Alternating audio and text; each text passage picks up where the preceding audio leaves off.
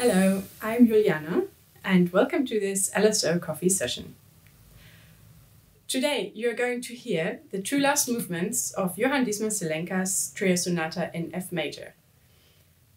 This is a really extraordinary piece, written for two oboes, bassoon and harpsichord, and it's so full of creativity and craziness that it's a real shame that it's not much more widely known to the audience today.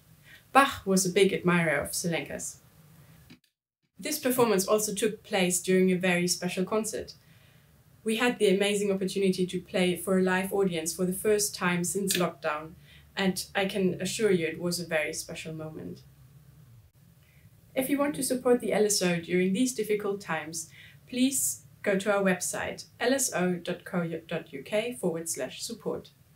And don't forget to follow us on social media.